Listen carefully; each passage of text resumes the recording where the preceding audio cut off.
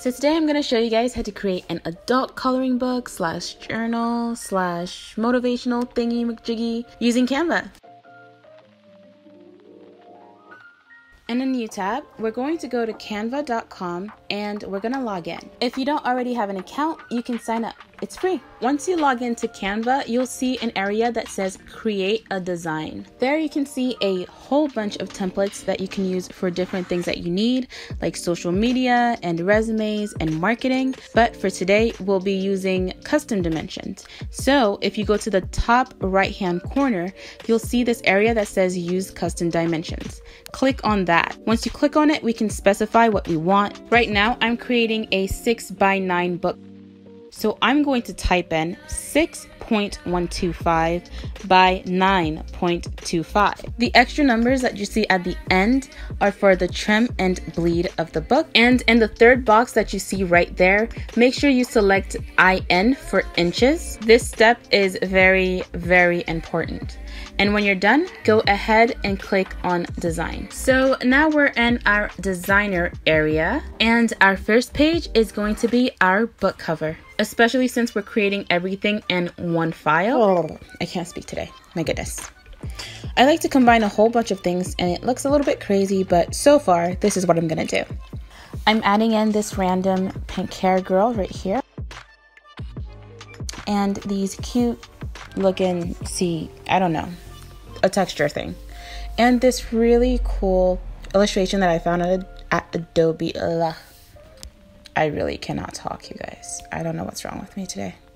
Anyways, I'll have links to them below if you guys want to use similar things that yeah.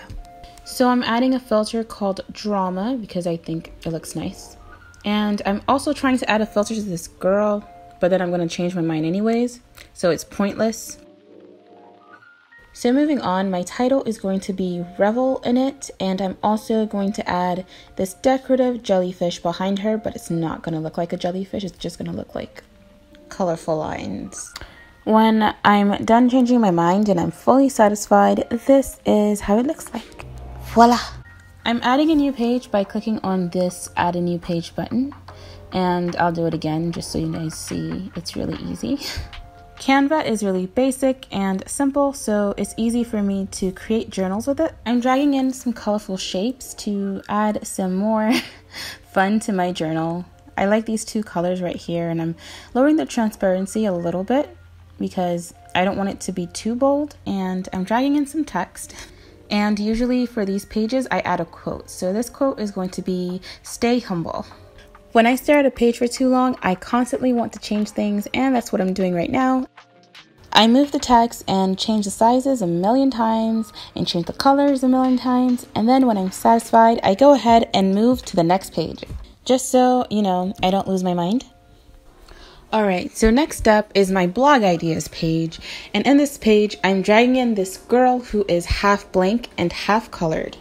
I edited this illustration using Adobe Illustrator, and I did it this way because coloring as I'm brainstorming helps me flow my ideas better and it keeps me from stressing out. And it works for me. I'm adding in a title for this page, but keep in mind there are some pages that I just don't title. The bottom portion is going to be my brainstorm area where I'll be writing my thoughts and ideas, so I'll be adding some notebook lines so I can organize them a bit. I'll crop it down to a size that I like, and then I'm going to duplicate it on the other side so I have more space to write. Also, when you're creating your journal or area for brainstorming, I recommend that you design it to a style that fits you best. So if you like lines, I'd add lines, and if you don't like lines, don't add lines. Add bullet points, whatever you want. I'm also adding in this wonderful, colorful seashell right here, especially since I don't like having too much white space, and I get to color some more stuff in.